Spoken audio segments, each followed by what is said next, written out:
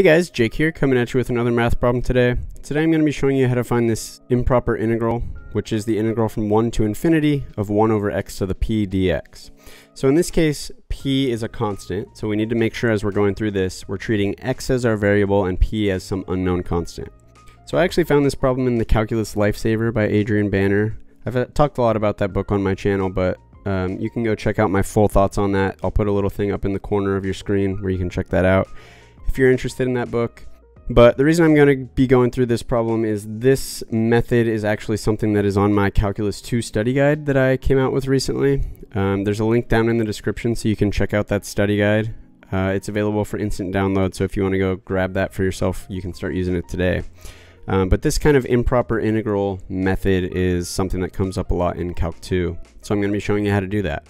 And basically the formula from my study guide that goes over this, it essentially shows us how to deal with these when we have bounds that are infinity or negative infinity. And basically the formula that we're going to be using here is the one that says as long as this function that we're integrating here exists for all the x values that you're integrating over, which, you know, this function is going to exist for all x's except x equals 0. No matter what value we have in there for p, that's going to be true, that this 1 over x to the p is going to exist for all x values between 1 and infinity. So as a result, we know we can use this trick. And basically what that trick says is if we want to evaluate this integral, we don't really know how to evaluate bounds that are infinity, because, you know, think about kind of that process as you integrate this function and then you evaluate over the bounds. That essentially means you have to plug those bounds into your function. Well, the problem is infinity is not a number, so you can't plug infinity into a function. It doesn't really make sense. But what we can do is we want to take the limit as t goes to infinity of the integral from 1 to t of 1 over x to the p dx. So now the reason for this is we're not really dealing with the fact that these bounds are infinity until later on, because we're going to be able to evaluate this integral, plug in our bounds, which now our bounds are just 1 and t, which actually makes sense to plug in, and then we're going to figure out what that does as our t gets infinitely big. So now it actually makes kind of mathematical sense, basically. We can actually plug some number that's going to infinity into a function without actually plugging in infinity. So let's think about this function now and how we can integrate this. Another way you could think of 1 over x to the p is by rewriting it as x to the negative p dx. Right, so this basically just is, you know, you can move something from a denominator to a numerator of a fraction by making the power of it negative. So these two things are exactly the same. So the reason we want to do that is now we can integrate this using the power rule. Well, that'll be true as long as p is not 1. If p is 1, then we just have the integral of 1 over x. The integral of 1 over x is ln of x. So that's going to be a little bit different problem, but what we're going to go through here is how this will work out as long as p is not 1. If p is 1, you just have the antiderivative of 1 over x, which is natural log x. And then you would evaluate that from 1 to t. But if p is not 1, we would use the power rule, right? The power rule just says that we're going to keep our x, we're going to raise our power by 1, so we're going to get negative p plus 1, and then we're going to divide by our new power. That's just what the power rule tells us. And as long as p is not 1, this is exactly what this antiderivative would be. Then we just evaluate it from 1 to t, and then we need to keep our limit as t goes to infinity. So now to evaluate this from 1 to t, we just plug in t and then plug in 1 and then take the difference. So keep in mind, p is a constant. We're not plugging these things in for p, we're plugging them in for x. X is our variable.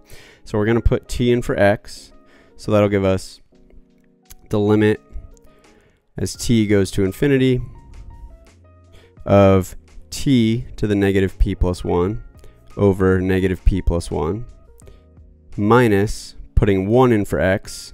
1 to any power is just going to be 1. So no matter what p is, 1 to the negative p plus 1 will just be 1, and then over negative p plus 1. So what we want to think about now is there's actually going to be kind of two different cases we want to consider. So we know that p is meant to be some positive number. And the reason that was kind of the whole point of this. If p was a positive number, p is greater than 0, then we would have x to some negative power. If we have x to some positive power and we integrate that all the way to positive infinity, that area is going to be infinitely large. That's not going to work out. So we know that p is meant to be a positive number.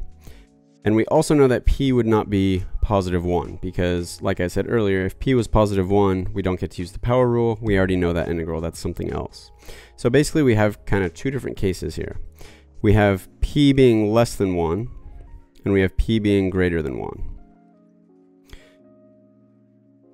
If p is less than 1, that means p is between 0 and 1. Let's think about what we have here.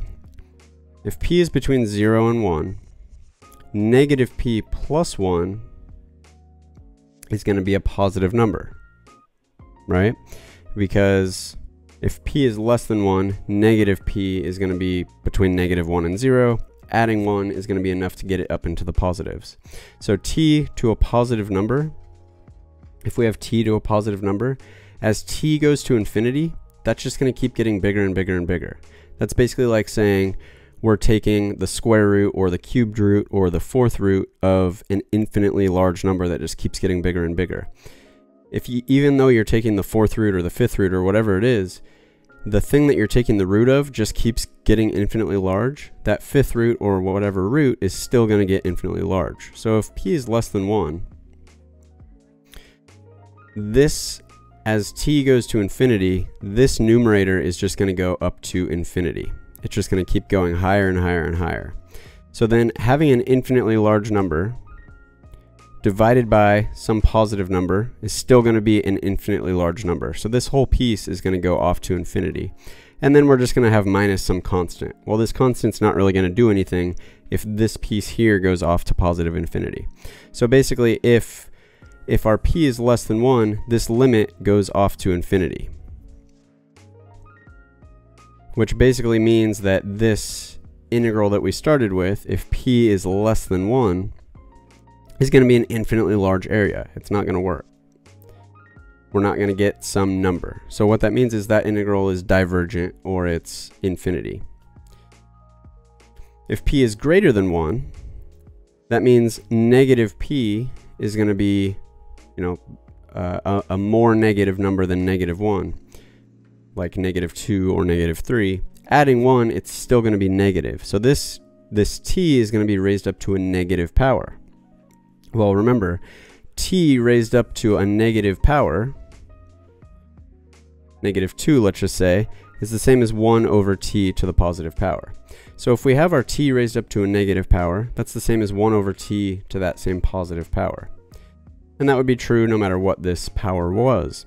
But what that means is now this, as t goes to infinity, this denominator is going to infinity, just like this numerator was going to infinity in this case.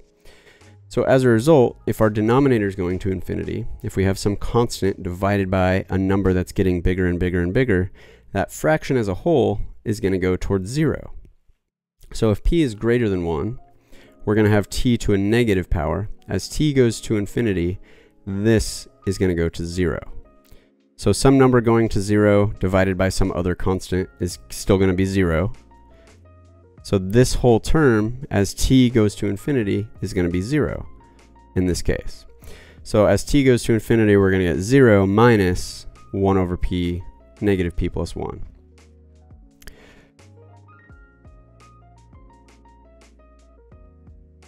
Which is just going to be negative 1 over negative p plus 1.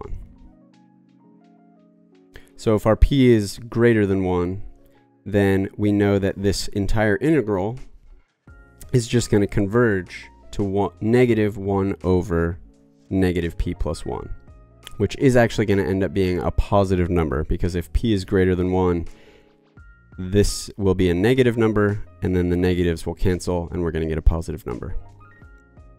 So this is helpful to know, because basically whatever constant p you have being, in your power here, it's going to end up working out that way, where you can basically just say